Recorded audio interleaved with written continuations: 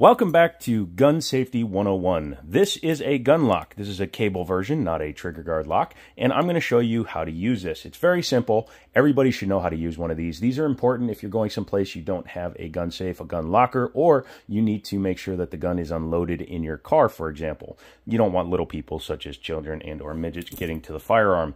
We're going to use this 1911 government model as our test vehicle.